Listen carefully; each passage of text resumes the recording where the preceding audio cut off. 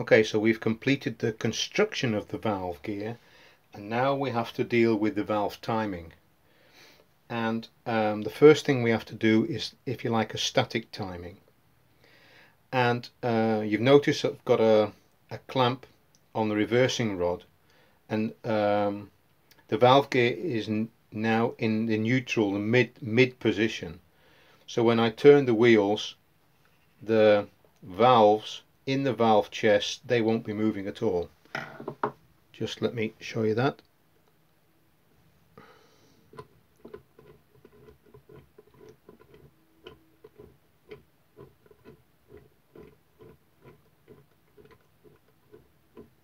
Okay, in this position the valve is supposed to be central in the valve chest, covering both inlet ports, and as you perhaps can see, that's not the case, certainly with this one and also with this one. So the way to do that is to remove the radial arm from the valve spindle, turn the spindle to move the valve into its central position. So I'll do that now on both sides. So I've removed the radial arm, there it is, and the idea now is I have to rotate this spindle to show you where you see it's way off center there. So I'm going to rotate the spindle, see if I can do that with the camera in my hand, to bring it over the middle so that both ports are. So that's about covered. You can see it there. Yeah, both ports are covered, that side and this side. So I'll reattach the radial arm to the valve spindle. The valve is centrally in the valve chest, and both holes are covered. Try the other side. So it's now, the reversing rod is now clamped in forward gear, and forward gear is with the radius arm lowered, but not right to the bottom. I don't know whether you can see that, there's still a bit of a gap there. And the idea now is we're going to start the relation between when the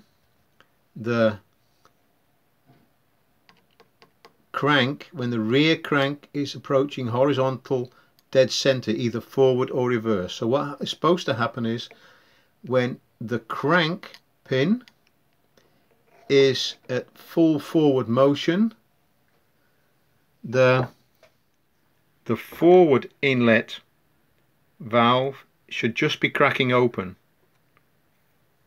So when you rotate the wheel in a forward direction. So I'll just put the crank pin, rotate the wheel until it's in the forward direction, fully forward, and then we'll see what the status is of the valve. The crank is at its full forward position, and if we look at the valve, it's not yet open, so it needs adjusting.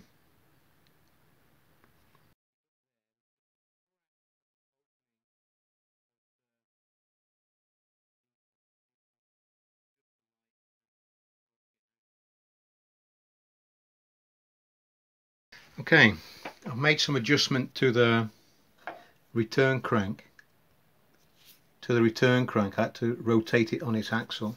So the rear crank pin is in its fully forward position. If we now look, I don't know whether you can see that, but if you look there, there's just a crack of the opening of the steam port. Let's see if I can.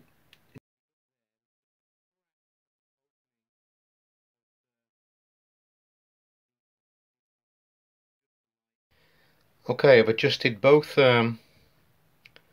valves now in the forward gear, both sides. So what remains now is to put the valve chest cover on correctly with the O-ring underneath, tighten them all up, and then test the valve gear on air. Okay, we're now going to fit the valve chest covers. I've very carefully removed them because if you remember they were on by they were fixed by 2 screws just so we could do all the valve timing and so on. So we've got the O-ring, we've got the additional screws. Check that the O-rings that are there are centralized, and so then we're going to put the O-rings on and mount the valve chest covers again. So let's see if we can do that.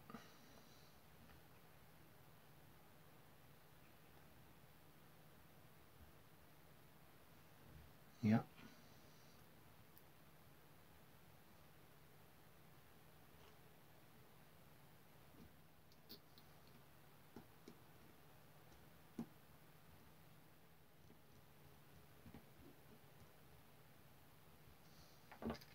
Last one for this side.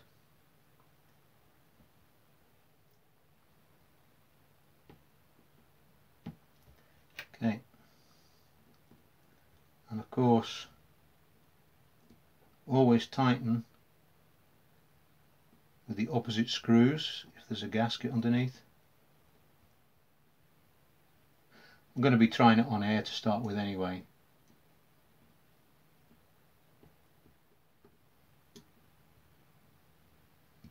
Okay, that'll do for now. So I'll crack on with the second one, and then we'll return when it's done. So there we have it. Valve chest covers are on. Valve gear done, fitted, and the static timing done. All that's left now is to test it under air pressure, and we'll do that next time.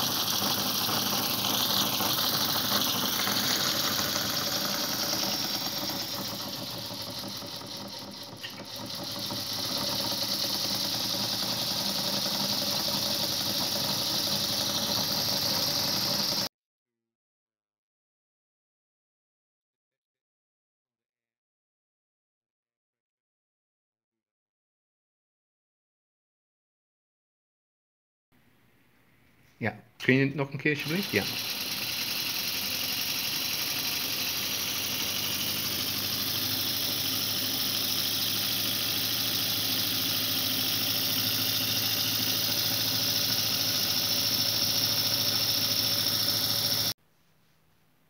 So after running the locomotive for a short time on air, the instructions now ask you to literally pin the position of the return crank by drilling a hole through the center of the return crank and through a small amount of the rear crank, and then putting a pin in it. But I'm going to hold off on doing that until I actually run the locomotive under steam, and then I want to fine-tune the valve gear timing and then put the pin in. But before going any further with the build, I want to make sure that this return crank doesn't move from this particular position by mistake. And so what I'm going to do is I'm just going to put a lick of paint over as an indicator, small lick of paint over part of the crank pin and the return crank, so I've got a visual indicator if that return crank moves. Okay, just got a little bit of white. Well, other than I'm actually degreased return crank and everything from where I'm gonna be painting.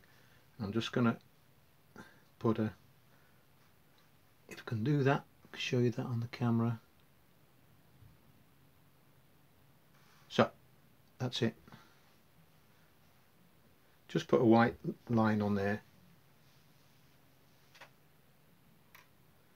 Put the paint just down and see if I can get that up to the camera. Don't know whether you can see that. Just put a white stripe on over the crank and the return crank. Just I'll let that dry out, so then if the return crank moves, then I should be able to see it.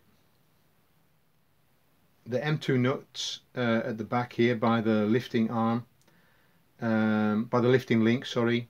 I'll wait with putting the Loctite on there again until the running gear has actually been run on steam, and that will actually be the next time that the running gear, the locomotive, actually runs. It will be on steam.